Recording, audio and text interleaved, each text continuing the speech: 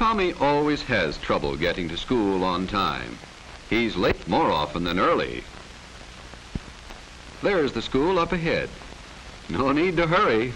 Can't make it on time anyway. But when Tommy does get to school, everything in Miss Hill's room stops until he settles down in his seat. Being late for school hurts Tommy all right. He misses part of the lesson. But what's worse, he hurts everyone in the room. They all miss part of the school day. Rule number 1, students will be on time for class.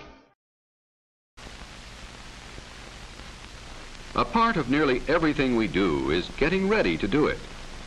To get ready for her spelling lesson, Susan makes sure she has the right book on her desk, plenty of paper for writing, and a pencil that has a good, sharp point. Lois didn't bother to think of these things ahead of time, and look at the trouble she is in the room now.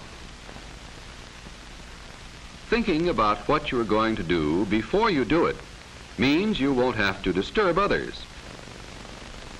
Kenny does his best to keep the paint where he wants it instead of on the floor, and by knowing ahead of time what he wants to paint, he is making a picture that he can be proud to call his own. Rule number 2, students will be prepared to work in class. Harvey is the happiest boy in school. He likes to visit with his friends and say hello to everybody he passes. The other children and the teachers too like Harvey because being cheerful helps to make everyone feel better. When you destroy something that belongs to another person, he must buy another to take its place. When you destroy something that belongs to your school, the money to buy another must come from your parents. Being careful not to destroy what belongs to other people is part of being a good citizen.